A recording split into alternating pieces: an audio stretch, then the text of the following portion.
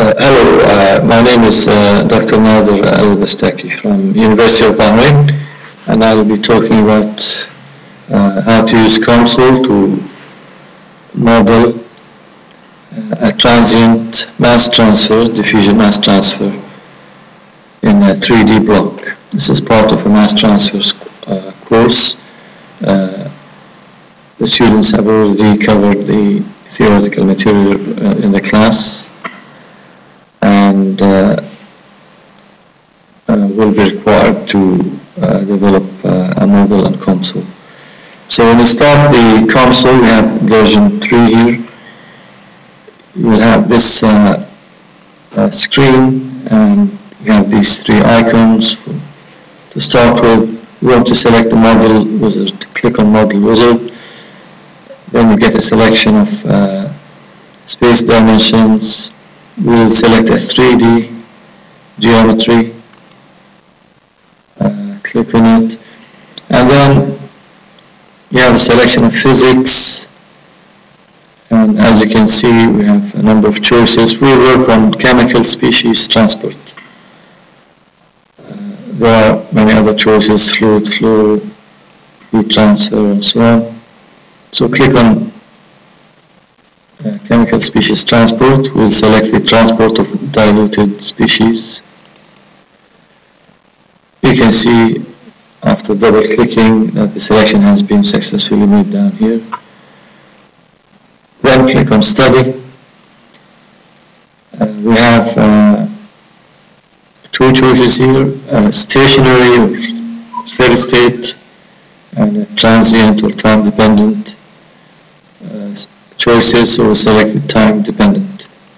Click on that, double click, and you find that that selection has been successfully made. Then click on done.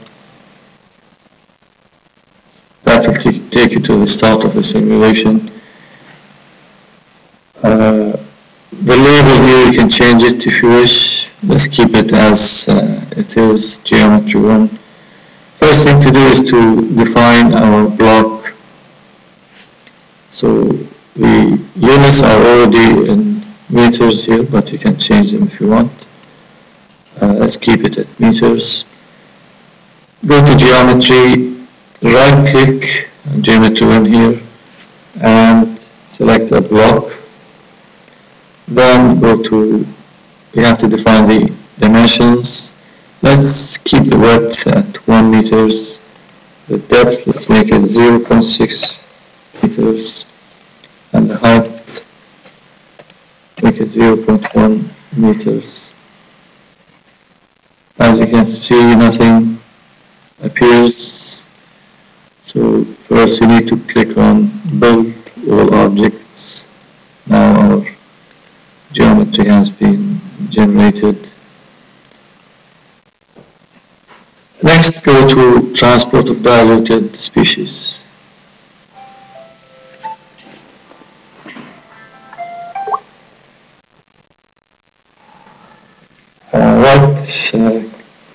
First click on that, and you see that you can you have, first of all, number 1 here, which defines, it's a label for the whole block. If you click on it, the block is highlighted. The equations that we will use are these two equations, fix second law for the transient mass transfer, and fix first law.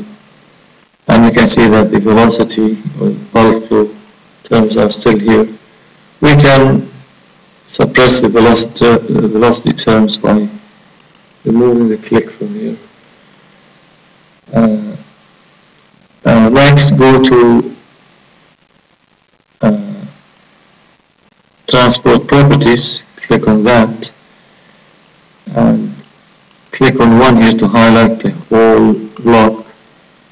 And then we'll go to the diffusion coefficient and give it a value. The default is 1 times 10 power minus 9. We make it 10 power minus 3 to artificially speed up the diffusion process for the purpose of visualization, as we'll see later. Next, go to the initial values. Here we have to define the initial concentration in the block. So click on one to highlight the whole block. The default initial concentration is 0, so we'll keep it at 0. Then we have to define the boundary conditions. We'll click on transport of diluted species. We'll specify two of the walls, the concentrations on two of the walls. So to do that, right click on transport of diluted species, and you get these choices of boundary conditions. Click on concentration.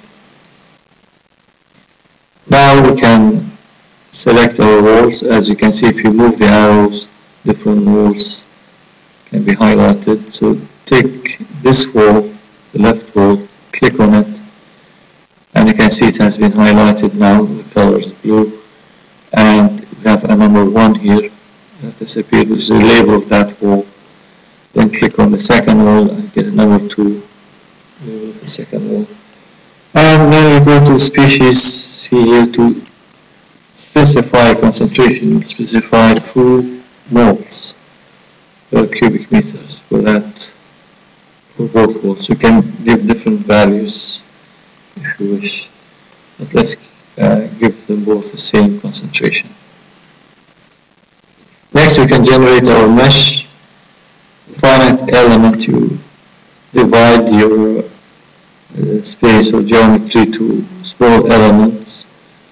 You can select different shapes. The default value in Comsol is is generated by Comsol is randomly generated triangular meshes, or triangular elements, sorry, a mesh of triangular elements. So click on that, and then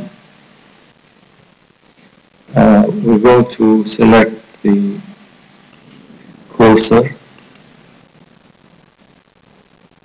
and then build all, so the mesh has been generated. We're ready now to start the simulation, but before we do that, we'll define the time domain. So click on step 1, time dependent. The range is from 0, the default is from 0 to 1 with an increment of 0.1, and we're talking about seconds. Of course, you can change the time units. Let's change the maximum time to 60 seconds instead of 1 second, and we'll keep the time steps to be at 0.1. And finally click on compute to start your calculations. As we can see, the calculations have started.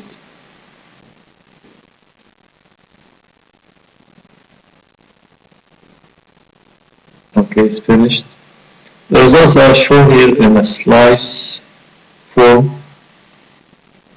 So a block has been divided into slices in which the concentration distributions are shown. I can see that the maximum is on the wall here,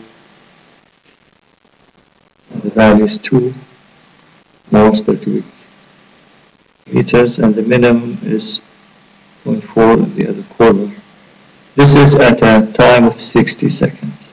So this diagram does not show you the development of the concentration of time, just gives you the final value. We can also see a surface plot. Click on this second concentration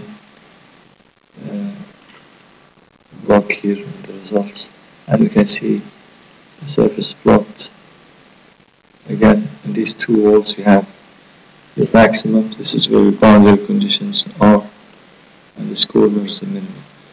If we want to see an animation of the development of this front from time 0 to 60, then Comsol provides you with a player. Click on the player, and now you can see the frames are generated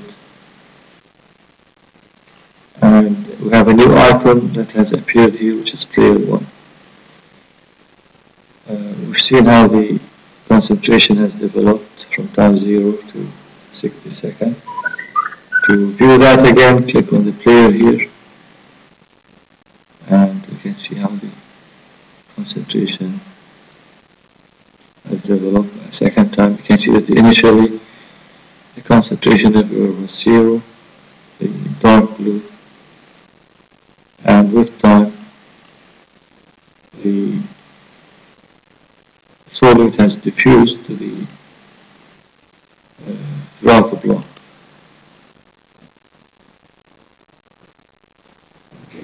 Thank you very much, and see you another time.